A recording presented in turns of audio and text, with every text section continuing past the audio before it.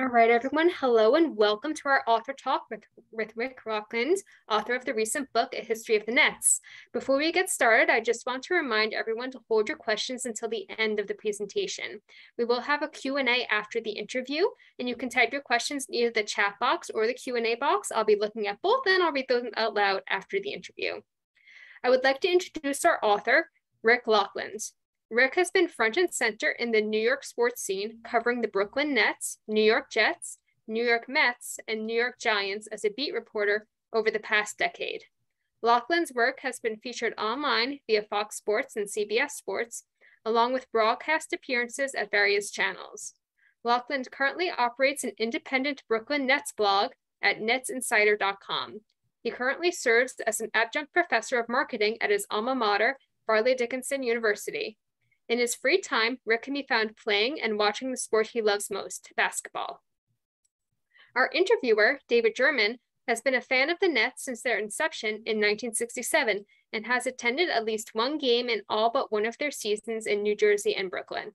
In addition, he has traveled to attend Nets road games in Boston, Philadelphia, Washington, Detroit, Miami, Los Angeles, and Sacramento. A special highlight for him was being in attendance when the Nets defeated the San Antonio Spurs in Game 4 of the 2003 NBA Finals. So without further ado, I'm going to turn things over to David. Well, thank you, Chelsea. I want to say thank you to you and the staff at North Bergen Public Library for allowing us to do this event. We're truly appreciative, so thank you. So I want to first start off with Rick, asking you, just the first question is, tell us why you wrote this book. As far as I know, there's only been one book written about the history of the Nets. It came out by a gentleman named Guy Kipp in 2003. And then now, just recently, your book has appeared. David, let me lead off by saying thank you very much to you and both Chelsea and the library for hosting the event. I appreciate this, and it kind of ties in with my inspiration for the book. I grew up watching the Nets, of course, at the Meadowlands. I go back to the early 90s is, when I was growing up, and I would always look up into the rafters and I would see what looked like the Stars and Stripes jersey, which are actually debuting and reimagining this year for this current team. And I would always wonder, and I'd see Bill Melchioni and Julius Erving, of course. You hear about Dr. J and there were strong ties to the organization, of course, being a Hall of Fame player, playing with the Philadelphia 76ers in the NBA. But I never truly understood, and I felt as a fan that it was my mission to understand what the connection between the Nets that were in New Jersey, the Long Island Nets, which of course were the New York Nets when they played in Long Island, and then even going back prior to that as the New Jersey Americans. And there's been so many iterations. That's the theme of the book, is they've been so nomadic. They're never in one place for too long of a period of time. So my inspiration really was, I felt growing up that I always had a curiosity about history and sports and different topics. And I feel like the team really didn't honor the history, didn't talk about the history much. And for the new age fans, let's say fans that are even 25 years or younger, probably don't even remember the New York Nets, maybe not even remember the New Jersey Nets. So I felt kind of a responsibility to kind of carry that torch and to tell the story of the Nets, is because, as you mentioned, David, it feels like it's kind of something that's been overlooked. And I felt as though the organization kind of shunned their history because, let's face it, there were a lot more laughable, bad moments than there were positive and triumphant moments. But nonetheless, it's a story that hopefully will be interesting for everybody to read if you haven't already. So let's go back to the beginning. And a lot of people don't know this, but they were not the Nets their first year of their existence. They came into existence in 1967. And they were the New Jersey Americans. Can you tell us a little about the New Jersey Americans, who were only the New Jersey Americans for 1 year? And admittedly, as full disclosure, I went back to the early 90s when watching the team. So I leaned heavily on interviews from Herb Turetsky, who was the official scorekeeper for the Nets for 54 years. He set a Guinness Book of World Records, 2,200 games that he kept the score for. And I leaned heavily on Larry Brown, who ultimately coached the Nets in the early 1980s, of course, had a storied coaching career. He played against them in the ABA. So as you mentioned, it's funny because New Jersey Americans, Arthur Brown, who was the first owner, he wanted the team to have New York and to be the New York Americans. And at every turn, they tried to play the Manhattan Armory. They were turned away because the Knicks had a stranglehold on every venue within New York, the confines of New York City, and really even New York State. So basically, Arthur Brown and his designees were scrambling to try to find any venues, a venue that was suitable for the team to play. And just in a roundabout way, they wound up at the Teaneck Armory, of course, in Teaneck, New Jersey, which amounted to a pit stop for the team. Of course, they only spent that 1967 into 68 season, one full season. And then they had a name change the following season. It was a really chaotic year. They had Max Zavlosky as their first head coach. And it's funny because Herb Turetsky, how he even became the scorekeeper for that game was he was going to see a childhood friend of his, Tony Jackson, who was playing for the Nets. They were from the same neighborhood in Brooklyn and Brownsville. And he had known Max, the head coach of the Nets, from his AAU team that Arthur Brown had owned and managed, the AAU Freighters, the New York Freighters, which actually was supposed to be the team's name, the New York Freighters. But anyway, so he had kept the score for that AAU team. And as a favor to Max Zavlosky, he said, I'll keep score for that game. And he sat down at that scorer's table and he was there for 54 years. It's a remarkable story. And when you look at, I entitled the chapter Humble Beginnings, because you had a scorekeeper that basically just by happenstance happened to be there and was there for 54 years. You had the referees, one was a roller derby referee that Larry Brown told me an interesting story about how he was one of the captains and he went for the, at the mid-circle for the tip-off. And he heard that one of the referees was a roller derby referee and the other didn't even have a proper uniform. He had an Izod shirt on. So you look at where this team is in this franchise right now. I know there's been a lot of turmoil this offseason with the Brooklyn Nets, trade demands and all the hoopla that's gone on. But just imagine how that started in such a small, humble, basically glorified high school gym in Teaneck, New Jersey, the Teaneck Armory, and how it's evolved into a $1 billion asset team brand right now. It's truly remarkable. So, that first season at the Teaneck Armory was unlike any other. And it ended in the most bizarre fashion ever, that they finished the regular season tied with the Kentucky Colonels, for what would amount to a play-in game that they were going to host, and their venue is double booked. So Arthur Brown again is scrambling, trying to find a venue. Where can we host this game? And so he looks to Comac Arena, which was also known as Long Island Arena, to host the game. And when both teams arrive, the Colonels and the Nets, it's an unplayable condition. The floorboards are coming up. There's condensation because it was the Long Island Ducks hockey game. That was their main team that played there. It was condensation on the court. The brims were not at regulation height. There were a whole host of issues. And George Mikan, who of course, a well-known NBA player and was the commissioner of the ABA at the time, basically awarded a forfeit in the favor of the Colonels, 2-0. So the Nets season, that first season in Teaneck, didn't even end with them playing in Teaneck, and they had a forfeit a play-in game for their first chance to go to the playoffs. It's just, like I said, I'm not a fiction writer, but it's stranger than fiction. It's just really crazy stuff. Now, for the viewers, I want to just show you this. I'm proudly wearing this as I go back as a fan to that year in the New Jersey Americans. I'm wearing my New Jersey Americans t-shirt. You can actually see this is the logo that they had for that 1 year in New Jersey. Now, you mentioned ABA. You can't talk about the Nets without talking about the ABA, otherwise known as the American Basketball Association, which lasted for 9 years from 1967 to 1976. What can you say about what the American Basketball Association was? And it's funny because I leaned heavily on Scott Tarter, he is the CEO of the Dropping Dimes Foundation. There's been a lot of publicity about how former ABA players and coaches have not been basically taken care of by the NBA. He's trying to fight for those former players that don't get medical benefits, no pension, no recognition really from the current league or the current executives about what they did for the game of basketball.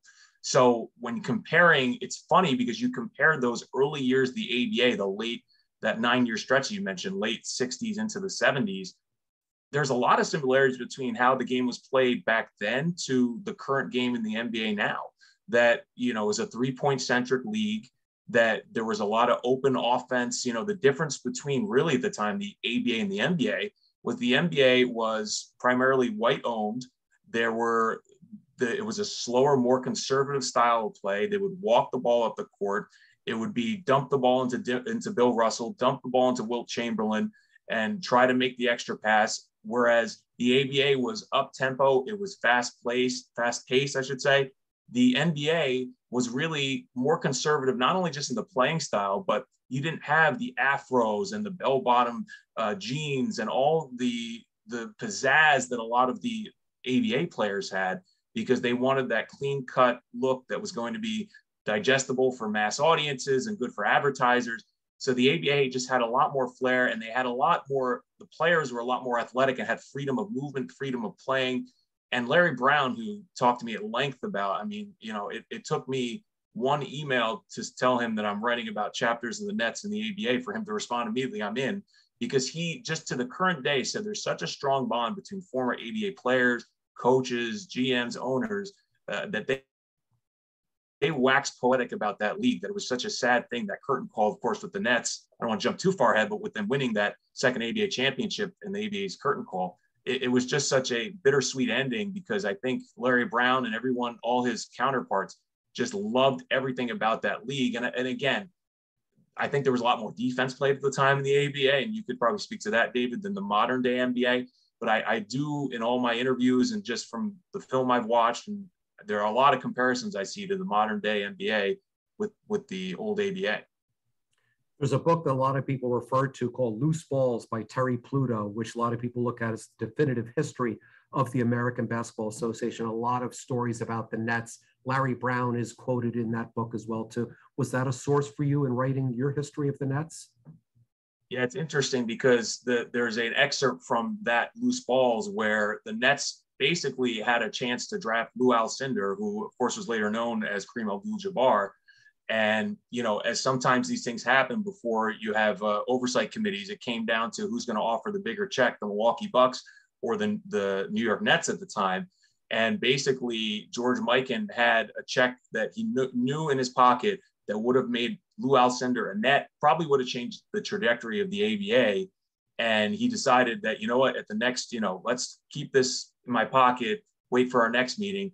Well, Lou Alcindor, the Bucks offered him a richer deal. He went off to the NBA, and we know what happened with him, winning with the Bucks, won championship 5 with the Lakers. So I referenced that within the book because it just shows that some of the things that the ABA did, they made a slew of bad business decisions. They didn't even copyright, which was their signature, the red, white, and blue ball, which was so unique.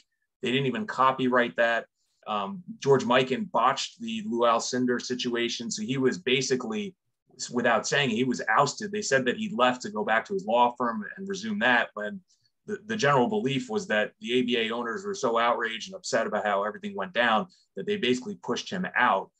So when you look at, you know, how the ABA started and then eventually folded 9 years later, there were a slew of bad business decisions. And, you know, look, they didn't have the television contracts, the media presence, the radio partners, television partners to really broadcast to mass audiences. So it was really a regionalized situation. And, you know, I think they realized they grew to as big as they could get until they eventually were cannibalized and merged with the NBA.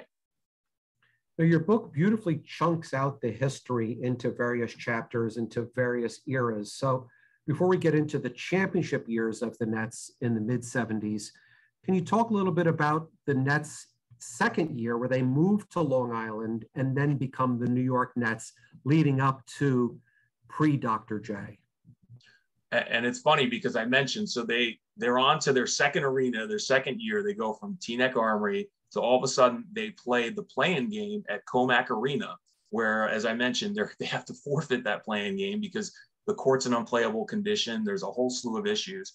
And for some reason, Arthur Brown and his designees decided, well, that's where I want to make my home, is let's go to Comac Arena, which I talked to Herb Turetsky, I talked to Larry Brown. Nobody could seem to put that together other than Whitey Carlson, I guess, had owned a lot of the venues that Arthur Brown had decided to put his team at. So there was some kind of business relationship there where he was, you know, choosing that and putting that as a precedent over other venues.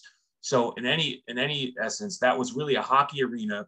Larry Brown tells an interesting story about how that was the Long Island Ducks that would play there. There was always condensation on the court. And, you know, nowadays it's not unusual to have a hockey team and a basketball team share the same arena. Of course, they didn't have the kind of manpower to be able to make sure things were changed over in a tidy, timely fashion. So Rick Barry that year, who ultimately played with the Nets in their first ABA finals appearance in 1972, he actually tore his ACL because they had cardboard slabs that were along the sidelines covering the hockey boards, where right now, like today, you would have the baseline seats and the courtside seats. There was nothing preventing any player that ran out of bounds or spilled into the out of bounds area from getting hurt. And that's how Rick Barry injured his knee. And it was really a bad injury that he ended up missing the Oakland Oaks. I know went to the ABA championship, and he, you know, missed a lot of that year. So it was a really wacky, crazy situation for the Nets and for the New York Nets at that time. And it was less than ideal, but I think Arthur Brown, he was so desperate. And it's so funny because the more things change, the more they stay the same. He was so desperate to get New York onto the jerseys that he just basically jumped at the first opportunity. The first venue that said yes, he was in. And it's funny because now I know one of your questions, David, is why did they move from New Jersey to New York? It's almost as though like they couldn't wait to get out of New Jersey. And of course, as we know, things kind of came full circle and then back to New York. But it's just funny that Arthur Brown, he really was stuck between a rock and a hard place. I mean, at every turn, the Knicks, upon that merger, they made it so difficult for the Nets. They levied all these financial burdens on them. They were forced to sell off Dr. J. They tried to trade Dr. J to the Knicks to offset some of that fee, and the Knicks refused, and they traded him to the 76ers. And then when the Nets actually moved their first year, of course, they played in Long Island, and then they moved back to New Jersey. When they moved back to New Jersey, the Knicks charged them a territorial rights fee for infringing their rights in New Jersey. So, you know, Arthur Brown was in a very difficult position. The fact that he had this vision of turning an AAU team that he managed, the New York Freighters, into the New Jersey Americans and New York Nets, you have to give him a lot of credit. And one of the things I thought that was brilliant, a lot of people kind of give this a bad rap because they think it's kind of, well, it's maybe a lame nickname, but he used a nickname that was popular in the New York metropolitan area with the Mets and the Jets. And he used a basketball specific term with the Nets, and it rhymed with Mets and Jets. And it kind of seemed like all the pieces fit. That was really one of the few logical decisions that were made to name the team the New York Nets at the time. And I thought that was a brilliant vision for him to be able to do that. Because again, for myself, having followed those Mets, Jets, and Nets teams, there is that link, not only just the rhyming, but it's now ingrained in the New York metropolitan area. One figure who was part of those early 70s Nets teams playing out there in Long Island was none other than Lou Carnesecca, one of the legends of New York collegiate and pro sports. Yeah, and there was an unusual circumstance where they hired York Larice, who was only, I believe, 32 years of age when he was hired, but he came in under the condition that he was only going to coach for one season because Lou, who was just a staple at St. John's, he was going to finish out his contract at St. John's and then jump on with the Nets the next season. So it's really kind of an interesting arrangement that you don't see many times throughout the course of ABA, NBA history. But as you mentioned, I mean, Carnesecca, of course, at St. John's is highly regarded. He was obviously Arthur Brown's top choice, but if the Nets had to wait a year, they were going to wait a year. And I think he was ultimately, along with Rick Barry and some of the other moves that were made, Bill Melchione, one of the really driving forces for making the Nets from the laughingstock that had to forfeit a home playing game to an eventual team that made 3 ABA finals and won 2 of them. Now the team moves to Island Garden out in West Hempstead.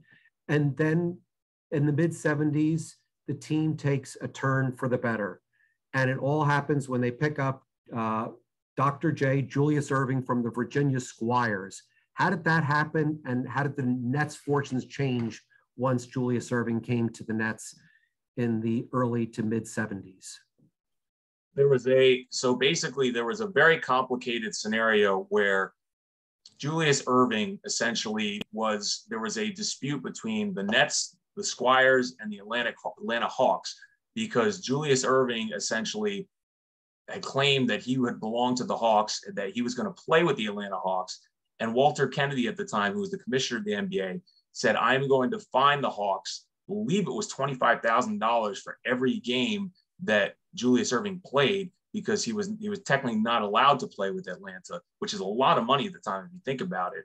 And that ultimately forced the Hawks' hand. The Squires, of course, had a relocation, they had all sorts of financial issues, and they were ultimately forced to trade Julius Erving to the Nets. And I think based on his arrival, when I talked to Herb Turetsky, as soon as Dr. J walked into a room, into a building, he pulled up with his Avanti Studebaker in a white jumpsuit. I mean, he just had this presence and this aura about him that, he was going to change not only the vibe and trajectory of the team, but just had a calming influence on the rest of the locker room. And, he was a player that his style, his pizzazz, it wasn't just on the court, it was off the court. It was an ambassador for the game. And the Nets were truly lucky because they almost, just like Lou Alcindor, they almost lost him in the draft to the NBA, and he ultimately stayed within the ABA ranks and then ultimately traded from the Squires to the Nets. So that was a huge development. Really, that was the coalescing of those events. Lou Carasecca, Bill Melchione, and then of course Julius Erving. I should mention Rick Barry, prior to that, but then Julius Erving really brought some credibility to the Nets, to that team, and to the ABA, because Julius Erving was not only the face of the Nets franchise at the time, but he was the poster child of the ABA. I mean, he was doing things above the rim and athletically. I mean, he ripped down 33 rebounds, I believe, in one game. He was doing things that was absolutely unheard of at the time. And, when the Nets, when they were forced to ultimately trade him to the 76ers, it was just, I didn't live through it, but through secondhand accounts, it was a very devastating point in the franchise. And basically, after that ABA championship, all the financial burdens that the team had to carry, they just had to diffuse that championship team in from the inside out and sell off all their assets. And they traded for Brian Taylor for Nate Tiny Archibald because he had a lot of deferred hours, so they could put off when they had to pay him. It was just a very difficult situation for any owner, any coach, any player on that team. And again, but they wanted to go for greener pastures. They wanted to be in the NBA, and that was the hefty price they had to pay. And the Knicks definitely didn't make that journey that much easier, for sure. Did the league help engineer that trade for Dr. J to the Nets from the standpoint of, at that point, the ABA is really starting to have financial troubles around 1973, 74. And the argument was that they wanted him in New York. They needed that kind of national publicity. What better place to be in New York? Although it was going to be on Long Island, the Nets were in a new arena, the Nassau Coliseum, brand new arena. And the fact he'd be in New York would give the league higher visibility than playing in Virginia. Was it true that the league helped engineer that trade for him going to the Nets? I think that's exactly right. Without, going as far as saying colluding or, overstepping their boundaries. I think that at the time the ABA knew that, they were kind of on the back nine of the league as far as popularity, as far as the audiences dwindling, and they needed that superstar attraction. They thought they had it with Lou Alcindor, and they certainly let that slip by, and they weren't going to let it happen again. So whether that was in the form of legally, of course, trying to lobby to the commissioner of the NBA at the time, or, taking basically the Atlanta Hawks to court, it became a messy dispute, very, very involved, frankly. And, for the NBA, that was at that time a big moneymaker, for them to get levied against them a $25,000 fine, the Atlanta Hawks, for, allowing him to play for the team, was almost like the reverse of what happened to the Nets when they joined the NBA. The Hawks had no other choice but to, release him and let him, return to the ABA. So, or with the ABA.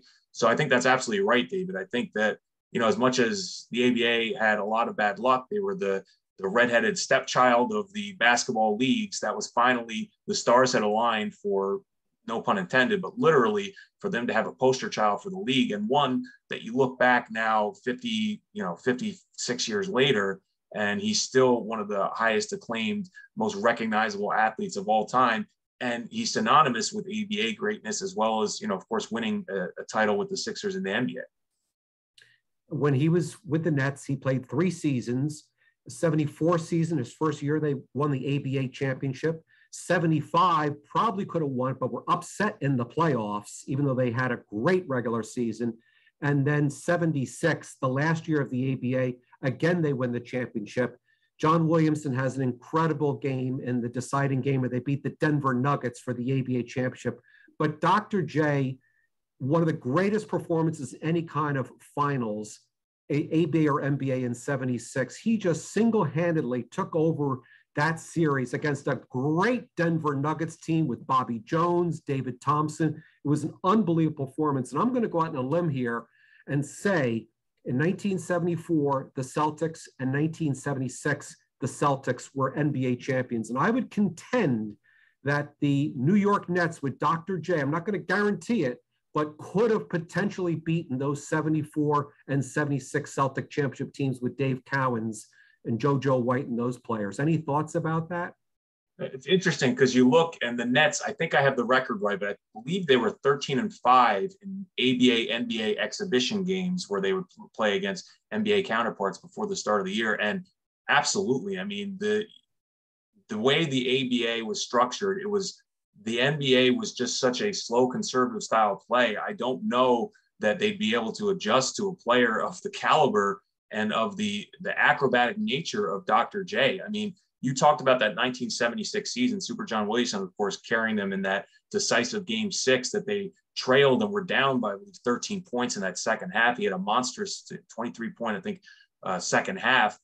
And the Nets actually that season had lost at the Nichols Sports Arena, in Denver. They had lost every game they played against the Nuggets in the regular season. And that was kind of their house of horrors throughout the year, except for game 1, where Julius Erving hit a game-winning baseline jumper to give them a 1-0 lead. And then, of course, the heroics in game 6, the swan song of the ABA, with basically them dribbling out the clock and celebrating. And it's funny, I guess it's not all that unexpected, but it's funny that it was not met with that much fanfare, excitement. The Knicks, of course, with their 2 championships in 1970 and 1973, where basically ticker tape parades, canyon of heroes, thousands upon tens of thousands of people. And when I talked to Brian Taylor about what was the reception like for fans and, in the aftermath of the 74 season and as well as 76. And, he said it was nice that, they got the key to the city from the mayor, and there was a small reception at Nassau Coliseum, but nothing like you would see, as you mentioned, with those Celtics teams of the Knicks and the NBA. So, that's one of the, I guess, maybe the sadder, bittersweet parts of the end of the ABA and those 2 championships that the Nets won, because they really didn't get the credit that they deserve, that they were every bit as good as the top echelon teams in the NBA at that time. And the numbers bear that out. When you look at, again, I'd like to go back and look at the ABA overall against the NBA in exhibition games, but certainly the Nets held their own. And in fact, they didn't even hold their own. They were able to fairly easily dominate most of the teams in the NBA, with Julius Erving as the face of the franchise. Now, Chapter 3, moving on with their history now we're in the mid-'70s. Chapter 3 is collateral damage of the post-ABA NBA merger, 1976-77 through 1980-81. This is the transition for the franchise, remaining in New York for 1 season and then moving back to New Jersey the season after. Can you talk about that time period? And again, I teased this a little bit from the start, but there were the 4 teams that were absorbed into the ABA, into the NBA from the ABA. It was a difficult situation for the Nets. They were between a rock and a hard place. They had to sell off a lot of their high-priced players, and there was not much expectation for the team heading into that year. Of course, they played 1 year at Nassau Coliseum, that final year there, and then transitioning to eventually at the Rutgers Athletic Center and becoming the New Jersey Nets. But that first year in the NBA was really a wake-up call for Kevin Lowry, who was the coach, of course, for those 2 ABA championship teams. I mean, he went from the top of the ABA mountain, where the Nets were idolized and they had one of the top players in both leagues, to now the bottom rung in an NBA hierarchy that, as we alluded to, had the Knicks and Celtics teams of those 70s. And it was not an unexpected fall from grace for the Nets. And it was just thought of basically as a reboot. They were going to have refresh. They were going to have a new facelift, a new arena to play in, a new state for this nomadic franchise that now is wandering across state lines from New Jersey to New York and now back to New Jersey in less than in a 9-year period.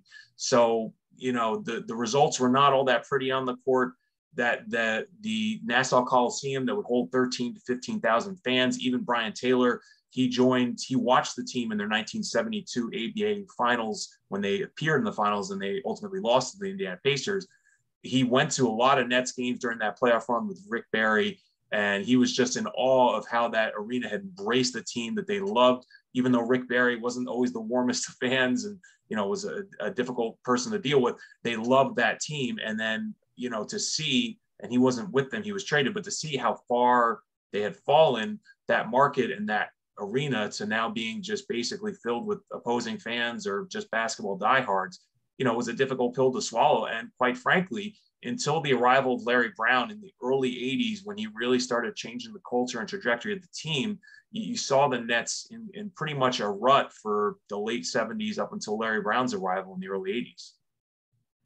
One of those players during that time frame, he was a player, and I believe he was a player and assistant coach, was a player by the name of Phil Jackson. Can you talk about that? And Phil Jackson, again, he was, even on that the second championship the Knicks won, he had, I believe he was out for the year. He got his championship ring, but he had an injured back. And, he didn't play, of course, in that playoff year. But when they made the trade for Phil Jackson, I looked at it as though he was just a guy that was, and it's funny because I watched the Last Dance documentary and you find out about his upbringing and how it was kind of, the loosey-goosey 70s, and frankly, how he had been a little wild with drugs and womanizing and all those kinds of things. And that different outlook that he had on life kind of almost seemed like a calming, and he had a veteran presence at that time. He's 31, 32 years old. So it was a team that was filled with a lot of unproven, inexperienced young players. And I think even though, as far as a player, you mentioned more like a player, coach, mentor, he had a calming influence on that team. And again, the results weren't pretty, but I think that ultimately a guy like Phil Jackson, of course, maybe they should have held on to him as a head coach. They should definitely have held on to him as head coach. Certainly that's a blip on the radar, and it's something that's kind of a fun little tidbit in Nets history that he was that was a pit stop in his long, more coaching career than playing career. They also had Rick Carlisle going back, number of years, flash forward into the future. They had him they signed him that ultimately became a player coach. So it's funny seeing all these Nets that ultimately were within the staff, whether it's on the roster or on the coaching staff, that they let it get away. And it's almost as a modern day fan, like, how did if they saw that much in these people, why would they let them get out the building? Now, you talked about them playing in all these different places, being kind of a vagabond franchise. Well, there's finally light at the end of the tunnel in 1981 when they really get their first true basketball arena to play, when they move into the brand spanking new, at that time called Brendan Byrne Arena in East Rutherford, New Jersey. And the book talks about rise to respectability, 1981 to 1982 through 1985 to 1986. And I'll talk a little bit about that because I saw a lot of games of those teams. And the Nets, although the league was very top heavy, you had the Sixers, you had the Celtics, and the Lakers pretty much dominated the entire decade. And there was everybody, and maybe the Bucks to a lesser degree. And then, of course, the Pistons at the end of the decade. But those three pretty much dominated the NBA through that decade. So there was really no chance for the Nets to be contending for an NBA championship. But they had very good teams during that era with Mike Jaminski, Michael Korn, Albert King, Michael Ray Richardson, Otis Birdsong, and they were contending teams. They made the playoffs every year, 82, 83, 84, 85, 86. I think only about 5 or so franchises in the entire NBA made the postseason those 5 years, the Nets being one of them, which is pretty impressive. So as you say in the chapter, the team really did get NBA respectability at that time. And you just go back a few years prior to that, they're playing at a glorified college gym. It's funny, Herb Turetsky, the scorekeeper, had told me that was his phrase, that away to Piscataway. Nobody even knew where that was. He even said it's in the middle of the boondocks. That why all of a sudden, just how you talked about, it's a vagabond franchise, nomadic, looking for that next arena, looking for that brighter, shinier facility. Well, they didn't find that in Piscataway. They found a basically small college town, subpar facility. I mean, it was the worst facility in the entire NBA at the time. And the team, as you mentioned, up until those early mid 80s, it wasn't making the playoffs at the Rutgers Athletic Center. And upon that move to the Meadowlands, which of course Sonny Werblin had a vision for what ultimately became the Meadowlands Sports Complex, involving Giant Stadium, the racetrack, and I mean we've seen how much that's developed to the modern day. But of course, that Brendan Byrne Arena being part of that, it just legitimized this franchise. And really the wheels that got that in motion were when the team was bought by a syndicate, which was the Secaucus Seven. There was a lot of dysfunction because there were seven different cooks in the kitchen, 7 different owners, and that led to a lot of issues down the road.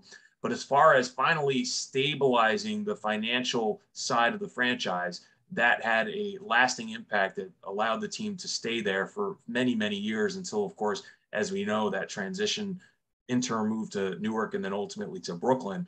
So that early 80s time period, the purchase of the team by the Secaucus Seven, the arrival of Larry Brown, and we talk about that early year with Larry Brown. I mean, they, to this day, the Nets, when they were 50-32 with Jason Kidd as the head player in 2002, right, the first of their 2 legs of the finals appearances, 52-30. That was the best record they had in the NBA. The second best record was 49-33 to that point. They've since tied that, but 49-33 was Larry Brown and his first year with the franchise. So it was an immediate impact that he had right away. And drafting Buck Williams, it was all these factors that came together, similar to not in any way comparing Buck Williams and Dr. J, but it seemed like from ownership, from the front office, and then down to the coaching staff and making the right personnel decisions, everything was coming together for that 80s run that you alluded to. But unfortunately for Larry Brown, he was always flirting with the next girl at the dance, as they say, because he had one foot in the door, one foot out the other. And that really rubbed the owner the wrong way, Joseph Taub, who was, of course, the principal and most hands-on owner of the 7 owners. And he basically fired him on a team playing at the tarmac, didn't let him coach the final couple games of the season and coach, in the playoffs. And, the Nets really tried to hold on. And they, as you mentioned, they had some nice, they built such a collection of talent. They had some nice playoff runs, but you really wonder how things could have evolved and come together had Larry Brown just kind of kept his eyes off, other teams, how that culture and how that team would have been built with him at the helm. No slight to Stan Alback, because I think he was a good coach in his own right. But, Larry Brown has proven his track record of 40 plus years as coaching. Every program he takes over, he's not there long, but he turns them into a contender almost right away. Now, despite having those good teams in the early 80s and early 90s, they had some good teams. Derek Coleman, Drazen Petrovic, that year as well, too. Their first 25 seasons in the NBA sadly result in only 1 playoff series win. And it was quite of a bizarre playoff series win. They won in 1984, defeating the defending NBA champion 76ers with Julius Erving in 5 games in the first round. And what was incredible about that series was that the road team won every game, which was just absolutely amazing that happened. But unfortunately, the Nets were never able to extend that postseason success. The future years, they make the postseason until the 2001-2002 season, and in one of the great trades in net history. And again, history has changed in the way that Dr. J turned the Nets into a respectable championship franchise in the ABA. Jason Kidd comes from the Phoenix Suns to the New Jersey Nets in 2001-2002. Can you talk about just how transformative him coming to the franchise was during that time frame, and what was the end result of him coming to New Jersey? Yeah, it's remarkable, like you mentioned, that playoff series win drought going from the mid 80s to 2001, 2002. When you just think about that, of all the teams, those early 90s teams and all the talent they had, never able to get over that hump. And of course, you had the New York Knicks of the 90s era and the Chicago Bulls and the Indiana Pacers. Always a roadblock to the Nets to try to get into a second round, or dare I say an Eastern Conference Finals. So when Jason Kidd, the trade went down for Jason Kidd, and Michael Rowe, who he actually served before he was the president of the Nets in 1995, he had served as the president of the New Jersey Sports and Exposition Authority. So he had managed that whole operation at the Meadowlands, and he came over to the Nets. So he brought a very savvy business sense, an ability to market the franchise, and a difficult situation, of course, which we can talk about how they ultimately moved away from the Meadowlands without mass transit. You know, there were a lot of, even during Jason Kidd's era with the team, there were some playoff games that were not fully sold out. But nonetheless, when Jason Kidd came over, Michael Rowe talks about, because his tenure went right up to before Jason Kidd was traded for and came to the Nets. But he claims that because the Nets had built such team-friendly contracts, they got not only team-friendly contracts, but good guys on the court, off the court. They built a culture, and they ultimately compiled enough assets to be able to entice a team like the Phoenix Suns to take a Stephon Marbury, who was an outstanding player. I think he's one of the more underrated players in the history of the Nets franchise. Always got a really bad rap, I thought, that they said he was a selfish player. Never gave him enough time, I thought, to really develop and put enough pieces around him. But nonetheless, the Nets had an opportunity. Rod Thorne at the time, who was the new general manager, saw what he could get in Jason Kidd. And as Michael Rose said, he basically said, can I drive him to the airport? Like, where do I sign? So when Jason Kidd came over, I think that he played, and Lawrence Frank says this in the book, he played with such a fervor and anger that a player of his caliber would just be kind of cast aside and traded like that from Phoenix, because he had basically some off the court issues with his then wife at the time, domestic violence dispute and such. And he, from day one, when he arrived with the Nets, was diving on loose balls during training camp. He wasn't, the kind of player or leader that was going to be rah-rah and say much and give these fiery speeches. He was going to lead by example. So when your best player, who he absolutely, without a doubt, shadow of a doubt was at the time, is diving on loose balls in training camp, that's going to trickle down to the rest of the roster. So there was no doubt in Lawrence Frank's mind, there was no doubt in Rod Thorne or Michael Rowe, who of course now watched from afar, that Jason Kidd was the real deal. How everything came together, and that team that was really like the Cinderella team, the little engine that could, made its way through an entire Eastern Conference with really, I know that Kenyon Martin eventually evolved into an all-star. Richard Jefferson, for as long as he was a Net, was never named to an all-star, which is still astonishing to me. And then, of course, they trade for Vince Carter down the road. But nonetheless, that was not a team that was littered with all the all-star caliber talent. It was a team that just had this undeniable will, and that started and ended with Jason Kidd, and he really just propelled this franchise to new heights, and in such a different way than Dr. J. He wasn't playing above the rim. He wasn't wowing with these acrobatic dunks and blazing up and down the court. He was a cerebral player. He of course had speed in the open court, but his mission was to get everybody involved, and he raised the level of all the players around him. And to this day, I think he's one of the handful of players that I've watched that you just marvel at, because he really made the most. His physical tools are great, but he made the most of the IQ side and the cerebral side of the game. Now, before we get to Brooklyn, just a few more things about New Jersey. One was, at one point, there was talk about changing the name to Swamp Dragons. Thankfully, that didn't happen. What's the story about that? I touch on that in the book. So basically, how it came about was the predecessor to Michael Rowe was a guy by the name of John Spolstra.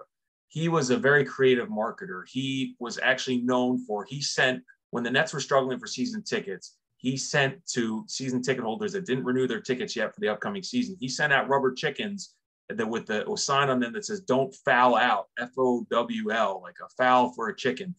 And he was known as doing these quirky things. He at one time wanted to change the city of East Rutherford, to convince them to change the name to Nike, so that they could sell that as a branding opportunity to Nike. He was looking and grasping at every straw to try to make any dollar that was out there for a franchise that was struggling financially. So when he got in a room with a lot of creative marketing types, and they looked at, where is the team situated? They're playing in the swamps.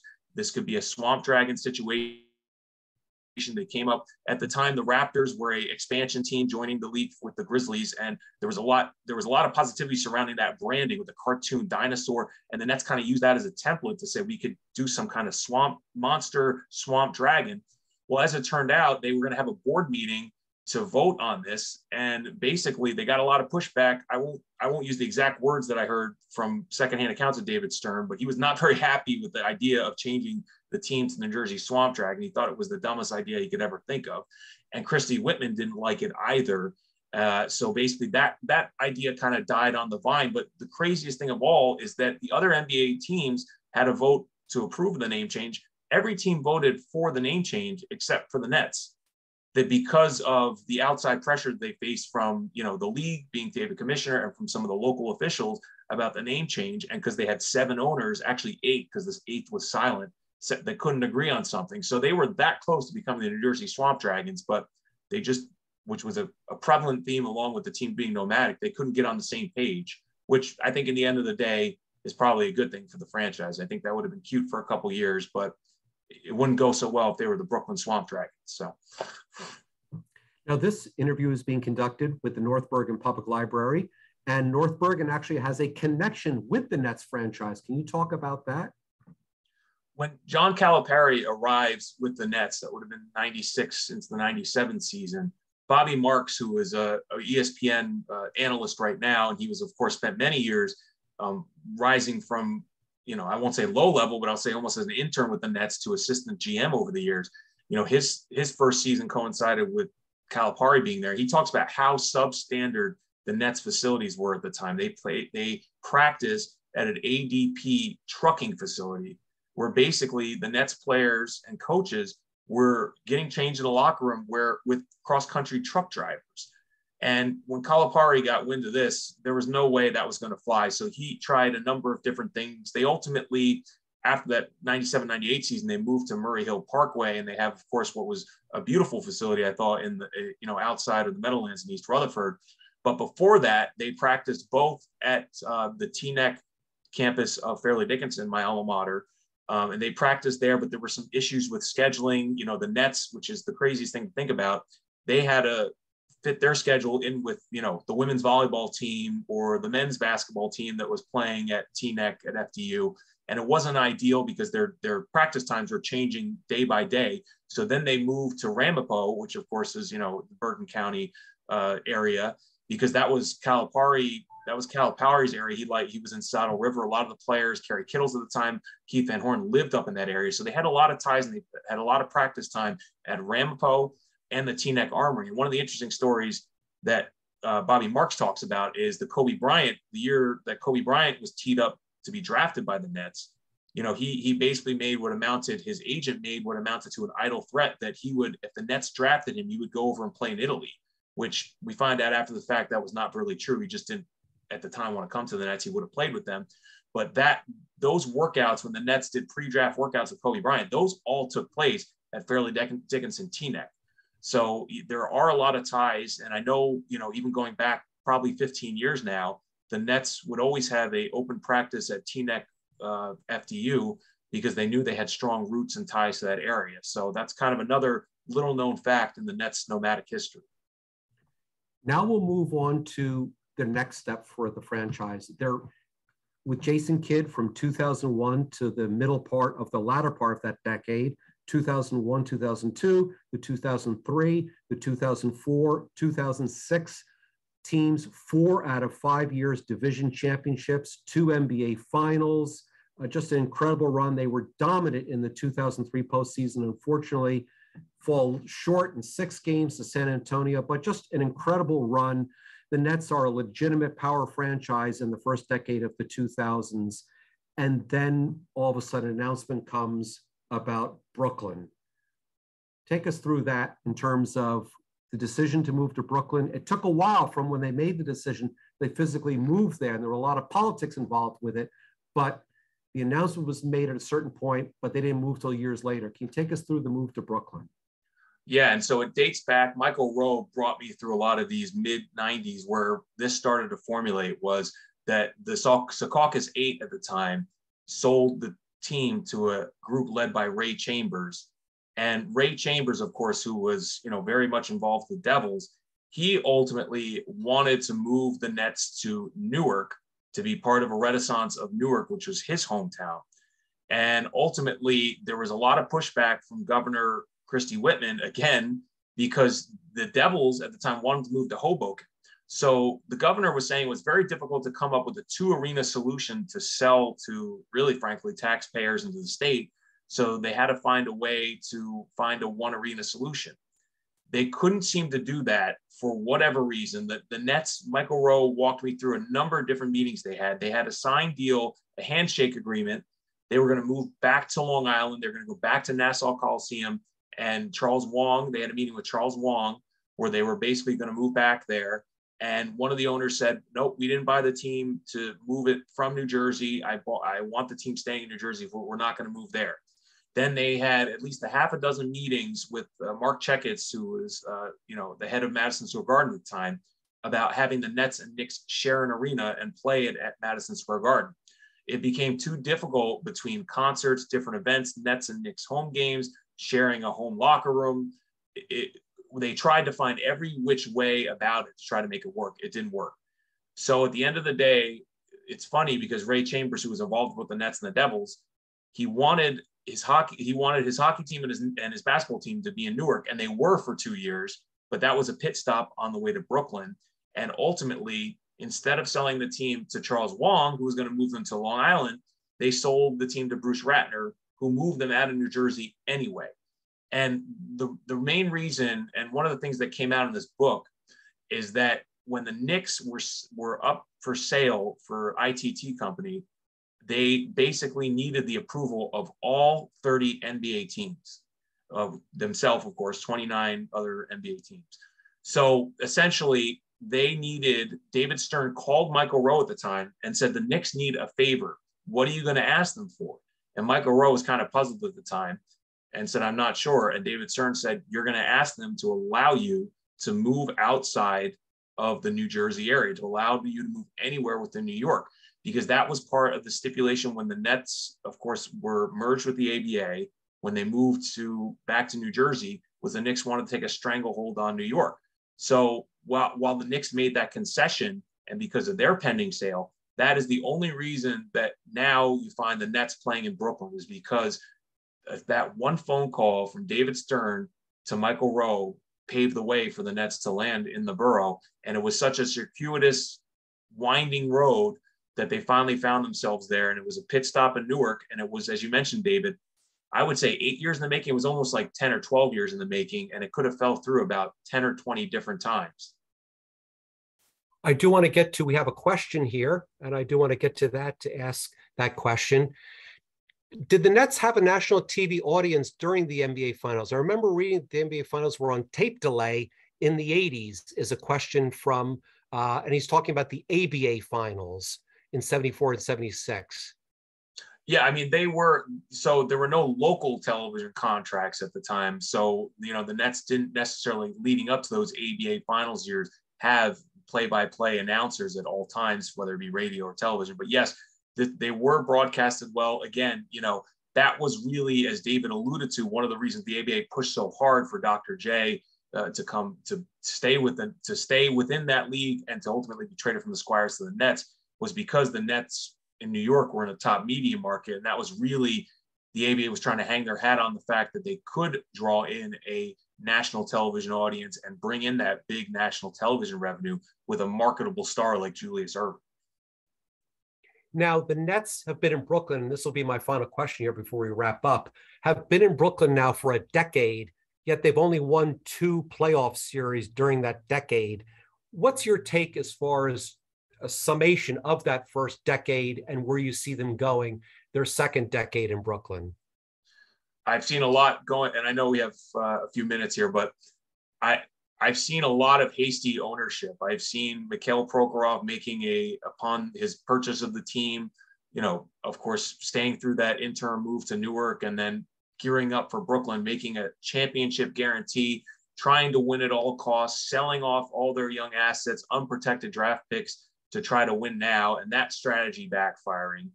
And they tried to go from a team that, that's the chapter of their final chapter in New Jersey, playing out the string. They didn't make, of course, the playoffs in those final few seasons in New Jersey. And they tried to, at the drop of a hat upon the arrival in Brooklyn, of course, they trade for Darren Williams at the All-Star break right before their final season in New Jersey. They try to put high-priced players around him. They bring in Kevin Garnett and Paul Pierce and Jason Terry. That backfires.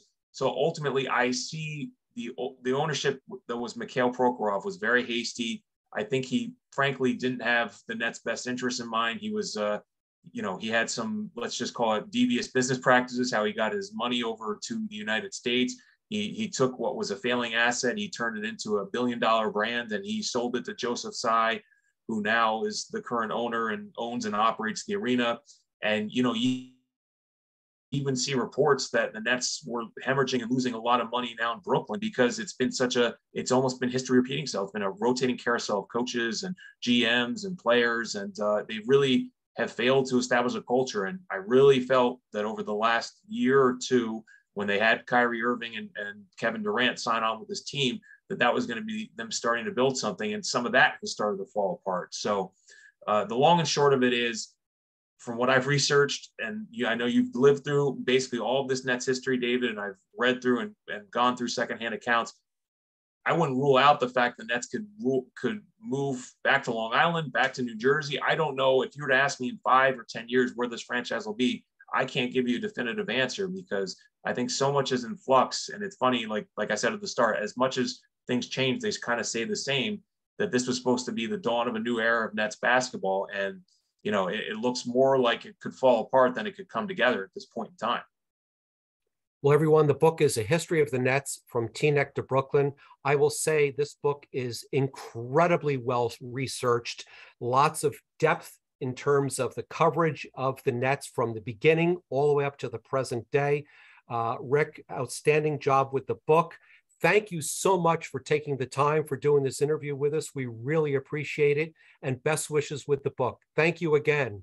And Chelsea Neary and the North Bergen Public Library, thank you as well. Thank you very much. Again, pleasure is all mine.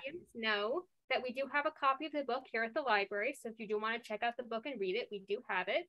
I do want to invite the audience at this time, if you have any questions, now's the time to put it in the chat box or the Q&A box.